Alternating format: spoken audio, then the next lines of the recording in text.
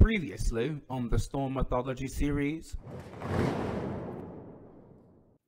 After returning to Xavier's mansion, Sunfire, Jean, Bobby, Warren, Alex, and Lorna decide to quit the X-Men.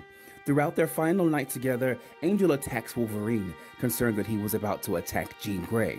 The two men engage in a fight until Storm separates the combatants with a bolt of lightning.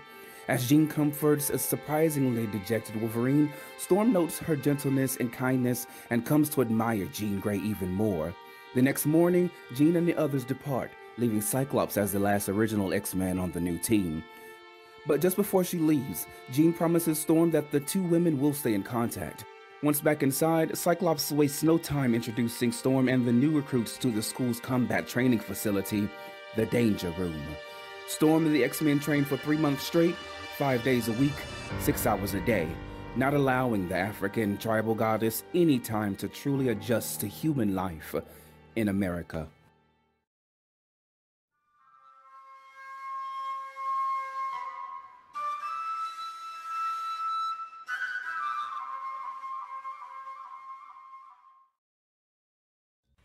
As the moon sets, so does the sun rise on a new day.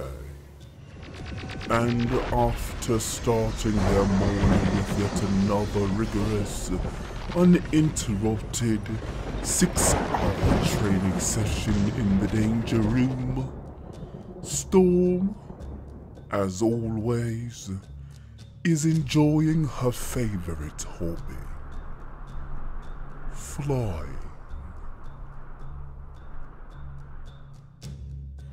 By midday, the day has been more like summer than autumn, with a strange, sultry heat that even dusk has not dispelled. And though Ororo Munroe is immune to any variations in climate and temperature, it is a relief to plunge into the pool. Ororo loves to swim, almost as much as she enjoys flying.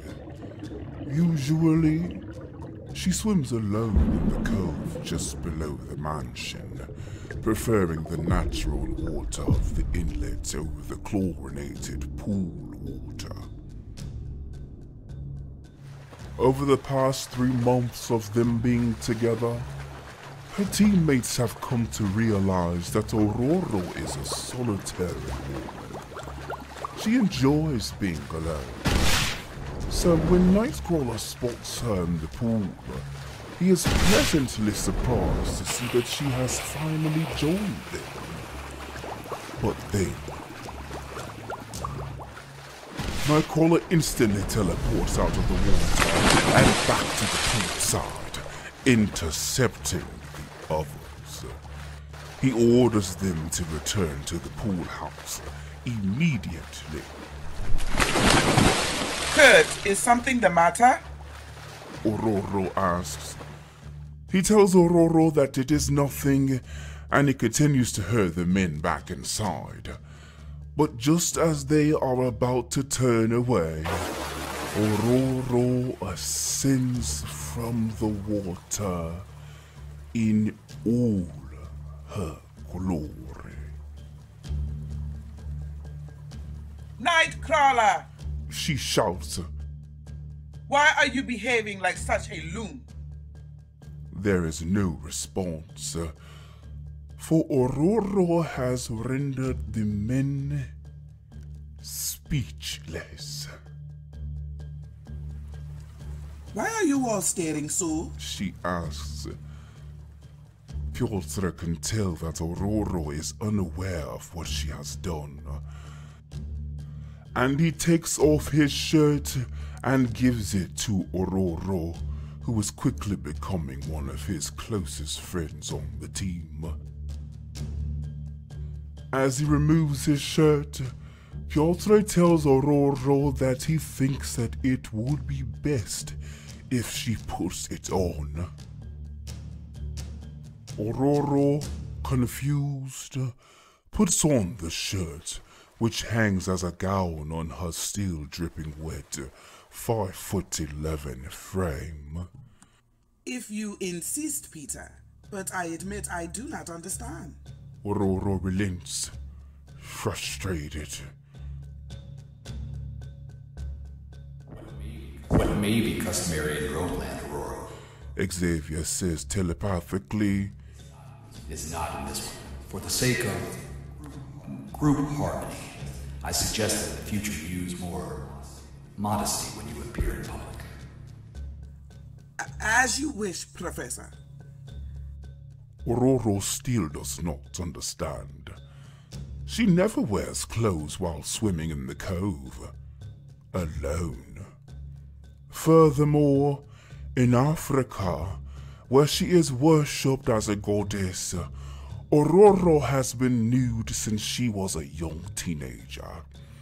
And as a goddess, she had no need for human things, like clothing, especially since she is immune to the temperatures of the elements. I must have seemed like such a crazy girl to you all back then, she says.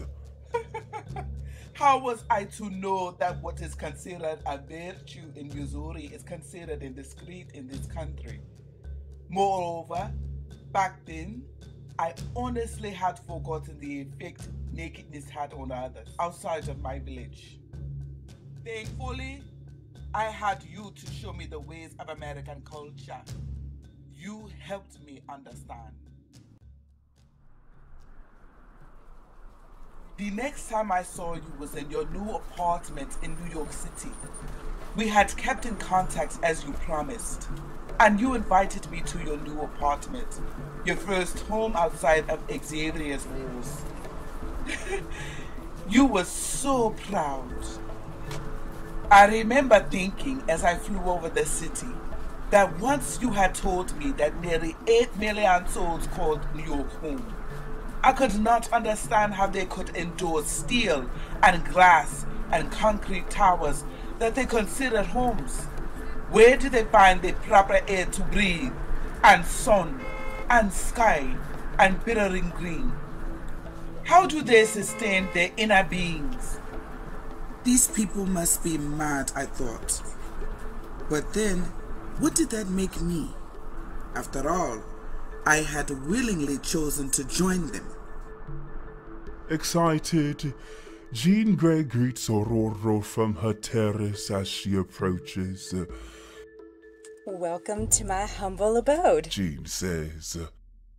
Welcome to my first apartment. Jean proudly gives Storm a tour of her new home. She tells Storm that it used to be the studio of a famous artist, which is why the place is so expensive. But don't worry.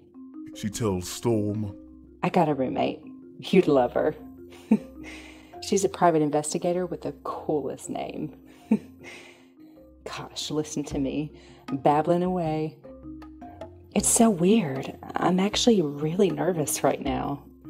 In truth, no less than I. More than once, I very nearly turned back. Jean says that she is glad that Storm did not.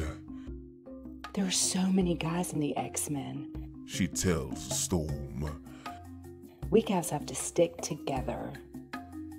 But I thought you left the X-Men, Storm says, confused. In some ways, Jean replies. You never leave. Abruptly, Jean remembers that her roommate might be home at any moment. She says that her roommate does not know that she is a mutant or that she was an X-Men. And she asks Storm to change out of her battle uniform, as she does not want to reveal either of their secret identities to her. as you wish. There is a flash of lightning, and then Ororo! Jean yelps in shock, spilling her coffee. From Jean's reaction, Ororo understands that she did something unusual yet again. Is anything the matter, Jean? Ororo asks. Kurt and the others behaved the same way this morning at the pool. Well, don't you believe in clothes? Jean asks. Here, take my robe while I find you something to wear. Believe in clothes? She scoffs. My powers naturally protect me. I am never too cold or too hot. And I have lived this way amongst my tribe in Africa since I was 16. Jean, who is also an empath, senses from Ororo's thoughts that she genuinely is not bothered by exposing herself like this. Okay, but what about modesty? In this land, Ororo snaps. must I be so ashamed of my body that I should hide it? American customs were beginning to frustrate Ororo. Jean tells her that it is not about being ashamed of your body. She tells her that walking around in America, or anywhere for that matter, could land her in a world of trouble. She hands Ororo one of her own dresses. I fear no man. Ororo says as she puts on the dress. And I? Ororo pauses as she shimmies and shifts to pull the dress down. I am not comfortable. Being in Jean's small apartment was already making Ororo agitated. But now, in this tight-fit clothing, for the first time in America, Ororo is starting to feel the onset of another claustrophobic attack. Luckily, Ororo is distracted by the sudden entrance of Jean's roommate, Misty Knight.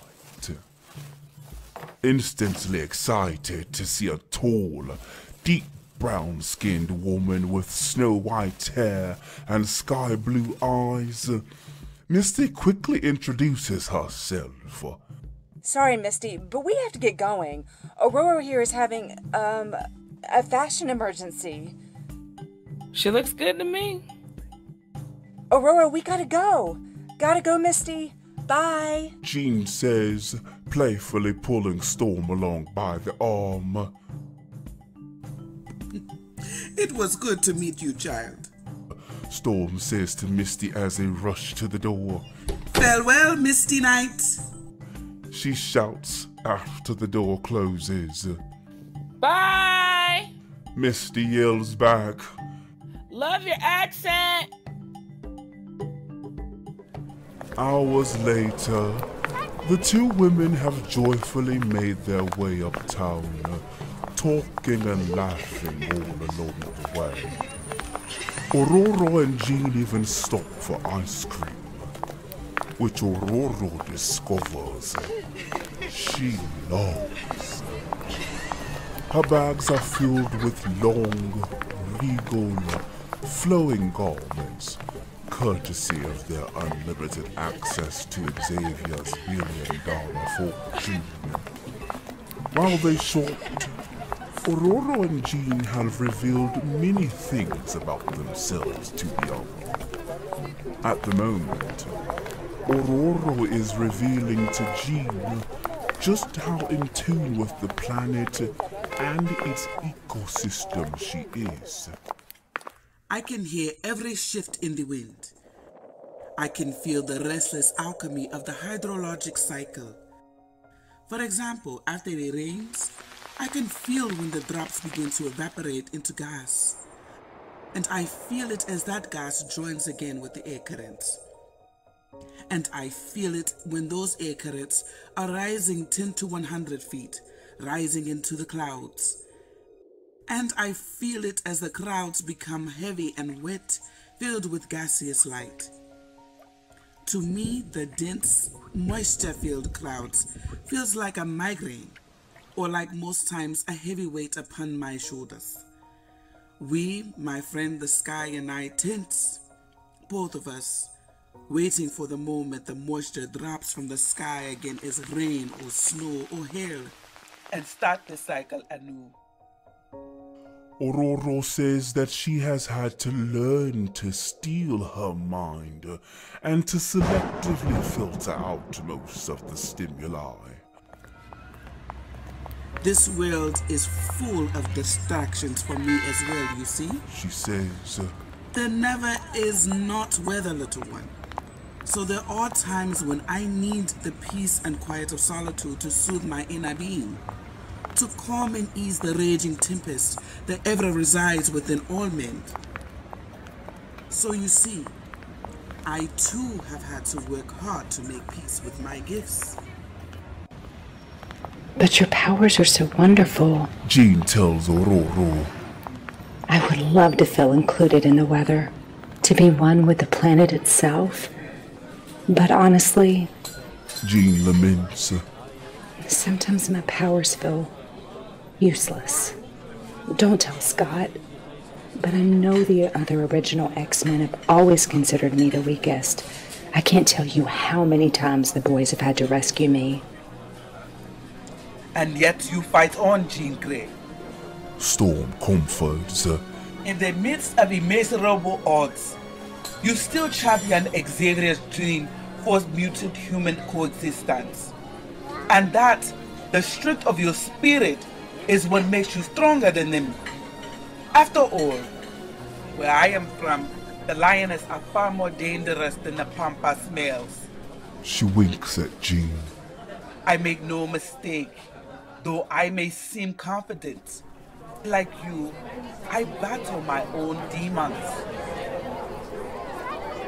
The street is as crowded as the Ethiopian marketplaces Ororo grew up near.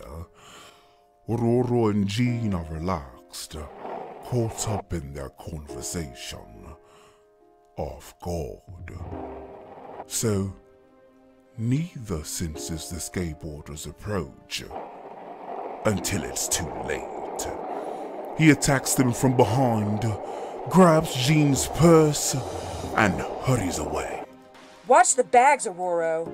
Jean sneers as she recovers. I'll nail the little creep. At first, there are too many thoughts in the crowd to get a fix on him.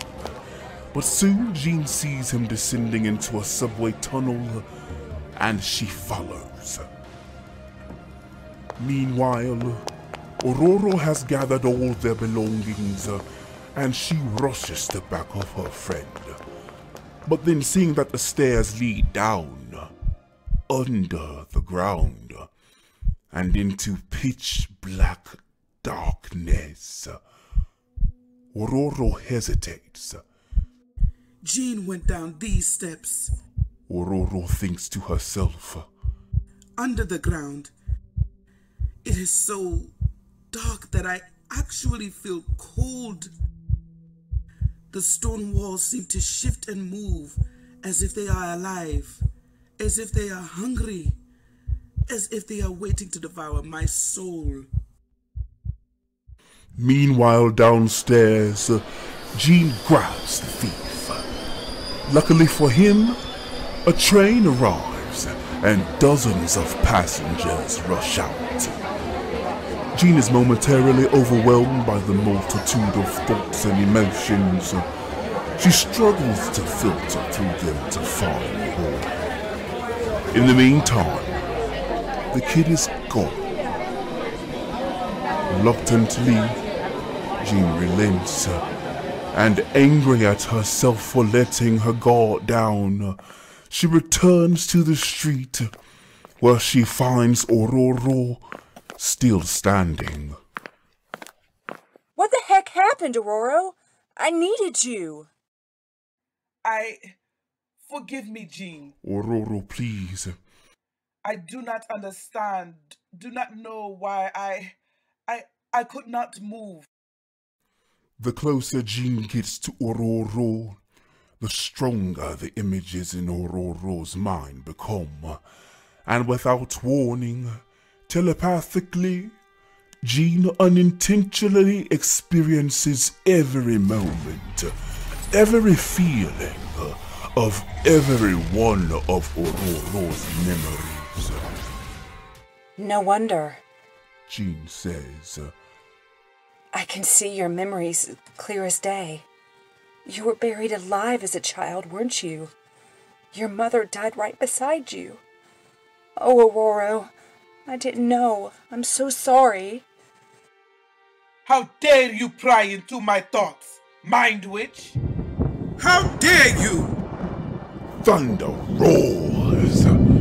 Feeling the privacy of her mind was violated, Ororo lashes out with a hurricane and takes to the air, the weather in the city now matching her fury. And in that instant, Jean finds herself blown more than a mile away into the sky. She focuses her telekinesis to hold her in place, and she levitates herself there in the sky. As she approaches the gathering storm clouds, Jean can see that Ororo has already transformed into her battle uniform. Ororo, please! Jean shouts. Stop this before someone gets hurt! Someone already has been Jean Grey. Storm replies. By trusting you as a friend. Thunder roars. This is merely fair payment for that betrayal. She shouts. In an instant, Storm flies close to Jean, speaking directly to her face. I am a goddess, Jean Grey. Do not become so familiar with me. My thoughts, my past, my secrets are my own. You have no right to pry. I didn't mean to. Jean appeals. Jean apologizes and explains that sometimes the images and emotions are too strong, and she can't help but read the minds of the people around her. You're my friend, Ororo. Jean tells Storm. Whether you believe it or not, you've become like a sister to me. I would never betray you purposely. You have to believe me. Hearing Jean call her sister causes Storm to pause. She searches Jean Grey's eyes, peering into her soul. She uses her own spiritual empathic abilities to feel Jean's emotions, and Storm realizes the deep sincerity of Jean's apology. Spirits of earth and air. Storm prays. What have I done? Jean, I apologize. A silent command from the goddess of the storm banishes the tempest as quickly as she summoned it, and a gentler breeze returns the two women to the now deserted city streets near their packages. Our packages, I dropped them all. All those beautiful fashions ruined. Jean quickly reassures her that most of the garments can be salvaged. And if not? She says jokingly. We'll just go shopping again, courtesy of the professor. They laugh quietly. Listen, Ororo. Jean says. We all live with demons. Trust me. I'm a telepath. I know this better than anyone. But the question is, do we rule our demons? Or do our demons rule us? I confess. Storm sighs. I am afraid. America is the land of my father, yet the culture here is so alien, so strange. Such strange lands, strange people, strange customs. I want so badly to run back to my village in Kenya, to a life that is familiar, where I am respected and worshipped as a goddess, and the traditions and customs make sense, and no one knows of my soul weakness. The darkness of this subterranean way, like the future, is unknown and terrifying. I do know is that once one starts running, they may never stop. I agree. And you don't have to run ever again. You can beat this fear if you want. We both can. Ororo, I've got your back and you've got mine. The first ladies of the X-Men. We're the X-Women. They laugh out loud together. And don't worry, Jean continues. this never happened. Your secret is safe with me. I promise. Storm smiles somberly. Jean, do you really think of me as a sister? I think we are closer than my own sister and I. Yes, Storm, I do. Then, my sister, Storm says, let us face this fear of mine. Together? I took your hand and we entered the subway together with a secret of our own. And from that moment on, we were bonded together, no longer as just friends, but as sisters.